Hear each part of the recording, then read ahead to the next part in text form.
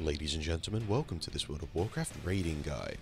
And in this video we're going to be taking a look at the 10-man normal mode version of the Spirit Kings in the Mogushan Vaults raid.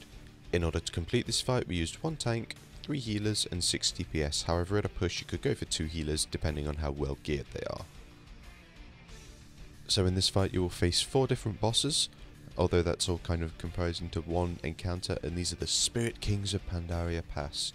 And all in all, it's a relatively fun fight. It does require quite a bit of movement and coordination, however it is relatively simple on the normal mode version.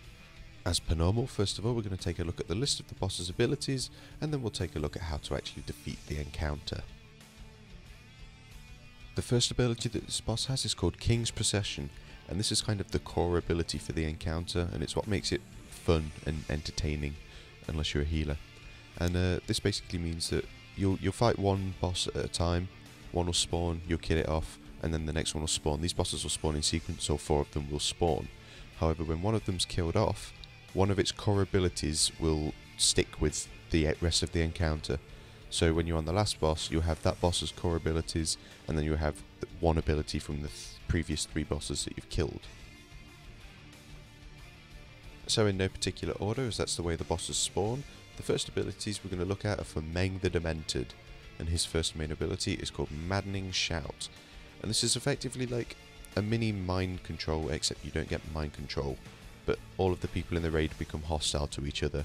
And this ability will inflict 65,000 shadow damage every 3 seconds, and the only way for this debuff, so to speak, to be taken off each other is to have 40,000 damage inflicted from another player. So just stack up is the easiest way, I guess. The only time you wouldn't stack up is if you're in looking for raid and people are chasing chickens and such. But yeah, this is normal mode, so stack up on one point.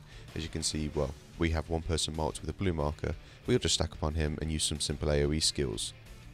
His next ability is called Crazed, and this boss has an insanity bar basically. And every 0.5 seconds he'll become more and more crazed, and this will increase his physical damage dealt by a percentage equal to twice of his current insanity. So if he is at 5 insanity, I believe that means he'll be dealing 10% more physical damage, and this will start to really hurt. Now when he reaches 100 insanity, he kind of has 2 stances. He'll switch his personality, which is the stance kind of thing, to cowardice, and again every 0.5 seconds he'll become more and more insane, and this time his insanity bar is damage reflected. So every percentage of insanity he has will be a percentage of damage reflected back to you. Now when he's nearing 100 insanity, you do need to kind of watch out, because if you're critting for, what, 190k's, 200k's these days I think it is, then you're going to be dealing a lot of damage to yourself, and your healers aren't going to be happy. And his final ability is called Crazy Thought, and this is something that he casts. It is interruptible, and this will just increase his insanity by 10. And you don't really want this in either of his stances, in either his Crazed or Cowardice stance. When you've defeated Meng the Demented, the ability that will remain throughout the rest of the encounter is his Maddening Shout, so you'll be stacked up for the majority of this encounter. The next boss goes by the name of Krang the Merciless, and I've probably just horribly mispronounced his first name, as I normally do with most of these women bosses. And his first ability is called Flanking Orders, and this is effectively a line of Mogu attackers that just charge at you with swords and daggers, waving them around like we're going to kill you. And it's not actually like that, so don't actually look out for that in the encounter. And this wave of Mogu attackers will inflict 500,000 physical damage to any enemies that are in front of them. So this is pretty much going to kill you if you get caught by it, so just look out for it and move. So all you have to do is relatively simple, just make sure someone's calling it out over your TeamSpeak or your vent or whatever you use. The boss's next ability is called Massive Attack, and this is another reason for you all to stack up, because no one can take this attack on their own pretty much. It will inflict 800,000 physical damage, however this is split among everyone that he hits. So if you're stacked up and he does this 10-man raid, you're going to take 80,000 physical damage each. That's kind of bearable for your healers, I think. At a push they might go, oh that's too much, can we stop it please? And the boss's third and final ability is called Annihilate, and this is a frontal cone kind of ability which has a cast time to it, and it will inflict 1.5 million damage to any enemy that's in front of him. you just need to move out the way of this. We found it easiest to stand in front of the boss to take the massive attacks, and then just move behind him for when he casts Annihilate. When you defeat this boss, his Flanking Orders ability will be the one that remains throughout the rest of the encounter. The next boss goes by the name of Subtai the Swift, and again, these names are getting really awkward to pronounce. And his first ability is called Pillage, and this is where he'll target a random player, and he'll kind of run to them and do a whirly spinny thing on top of them.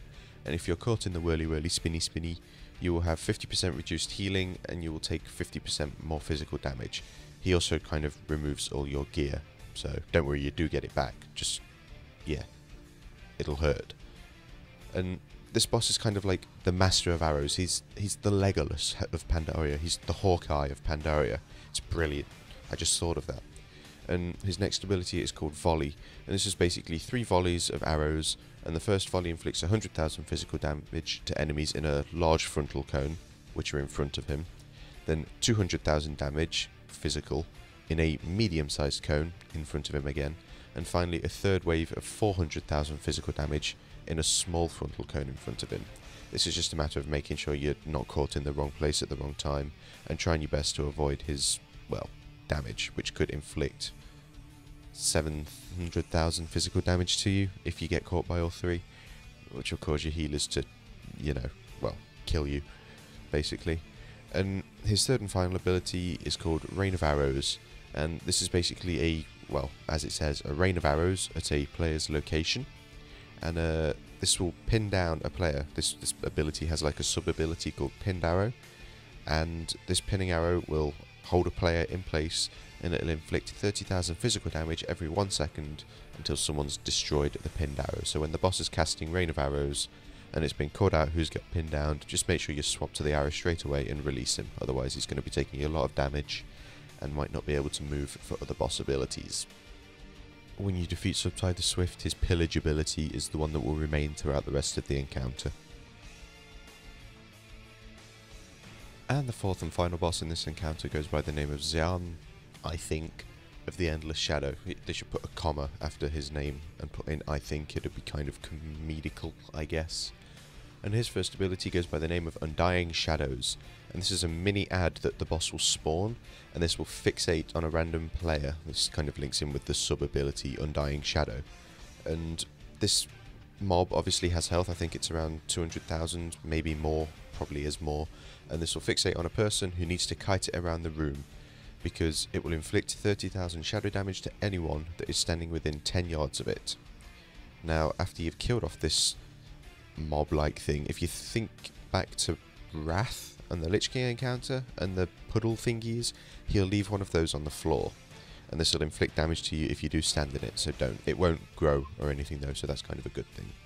And this mob will come back with a vengeance as well, because after 30 seconds he will kind of bring himself back to life. He comes back to life over a period of 30 seconds, and again it will fixate on someone and it will inflict 30,000 shadow damage to anyone standing near it again. His next ability is called Shadow Blast, and this is kind of a projectile that he launches at someone, and if it was to hit them, or anyone was standing in the vicinity of 8 yards where it landed, he would be hit for 100,000 shadow damage. However, I do believe this ability is interruptible, so do keep your eyes open for that. And his third and final ability is called Charged Shadows, and this will be targeted on a random player, and it effectively just hits them for 100,000 shadow damage, and it will also chain to other targets that are standing within 8 yards, so you need to spread out for this. And this is where the encounter kind of becomes a little bit of fun, I guess you could say. When this boss is defeated, he will maintain the Undying Shadows ability throughout the rest of the encounter.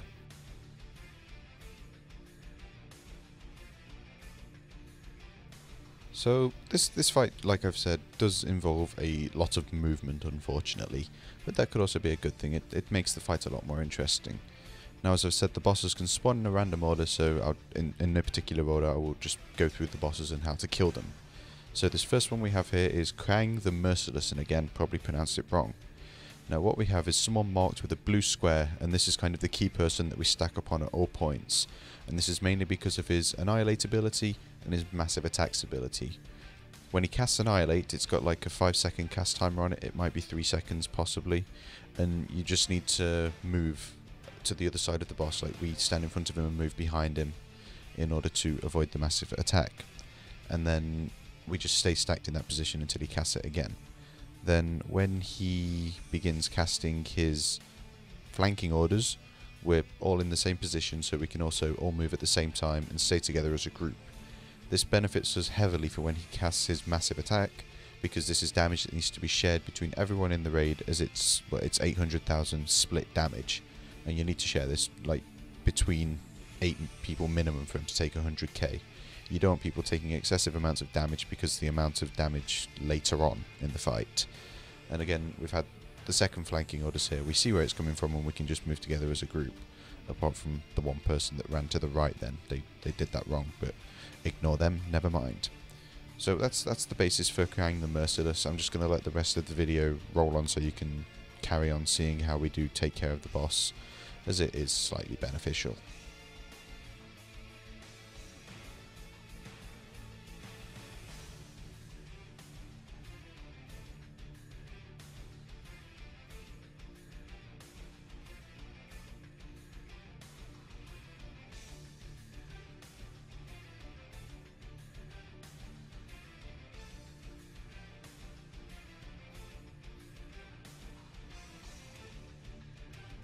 So now we're moving on to the second boss that spawned here, and we've got Meng the Demented.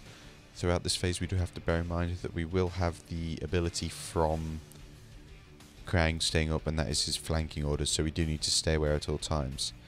Now, for this phase, for this boss, you could stack up because of the abilities such as his Maddening Shout. Like, for example, he just cast Maddening Shout then.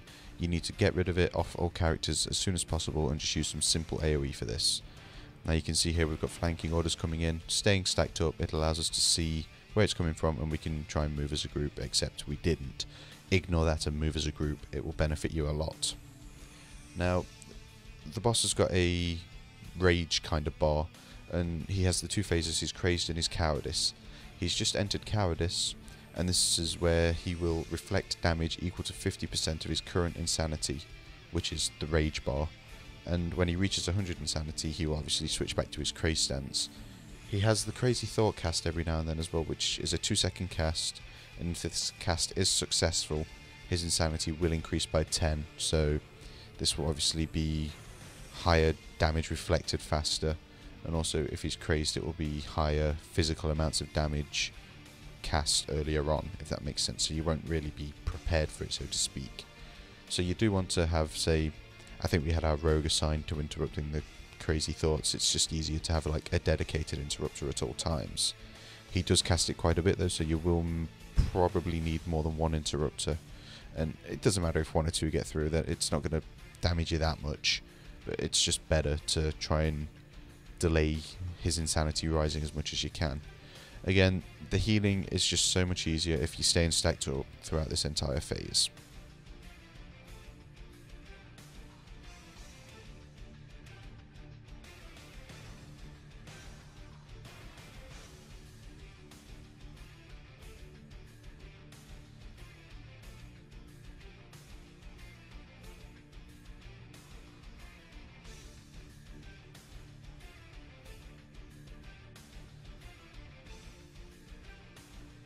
So here we have Xian of the Endless Shadow spawning, and again this is the third boss that spawns, so we do need to bear in mind we will have two abilities from the first two bosses sticking with us throughout the rest of the fight. I believe it's the Maddening Shout and the Flanking Orders still.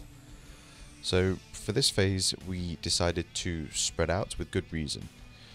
One reason is the Undying Shadows that you've seen just spawn. That's a skull that targets on one random player and it will chase them around the room.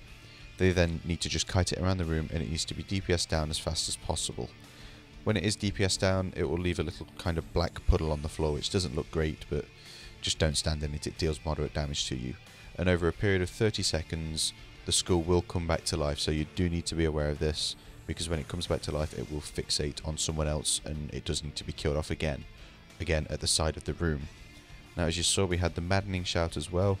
This is kind of just a matter of you need to react fast on breaking the Maddening Shouts, and if you're not that well grouped up, just kind of DPS down, single target the people that are not standing within a group. Again, the Undying Shadows are spawning, and we also need to stay spread out because of the Charged Shadows ability, which is where the boss will just randomly attack one person. And this damage can be dealt to other people that are standing within 8 yards. So do stay spread. You need an 8-yard radius. As you can see, I use Deadly Boss mods. That's put a range indicator up. And as you just saw on the screen as well, the first Undying little Shadows skull thing spawned again. Just need to DPS it down, and we do have 2 puddles, so obviously we have 2 skulls, but they are on separate timers. A third one's just spawned, so phase 4 is going to get a bit tricky with the shadows, but you do need to communicate well in order for it to be successful. Now here we had a few problems with the maddening shouts becoming a bit more of a problem, and some people didn't get broke as fast as they should have been. However, we managed to somehow pull through. There was a lot of hard heal.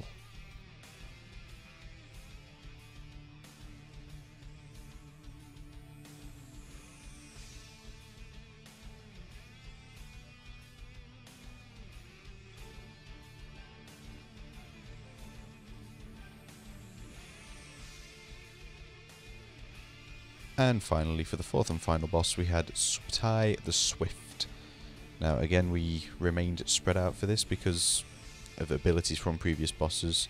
However, that volley ability that you just saw can deal a lot of damage, and if you're all stacked up, granted you could move slightly, but he could hit everyone in the raid.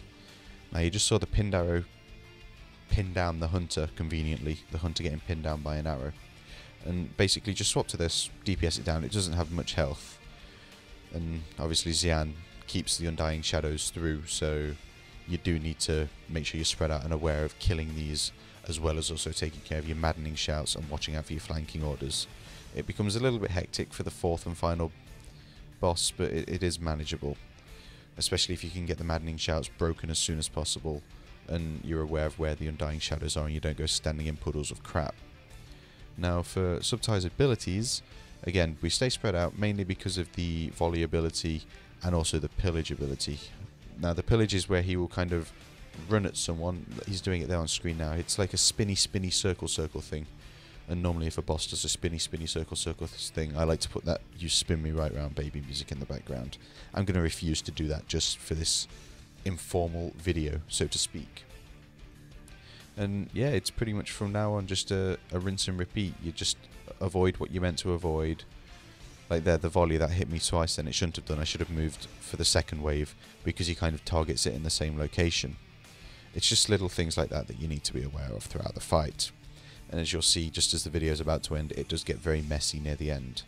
And that is it for this guide. I hope it does help you in one way or another. And if it has helped you, or any of my other guides have helped you, then please do feel free to subscribe to the channel. Hopefully the guides will be becoming more of a regular thing now, and I'll stop slacking on them. But as always, thank you for watching.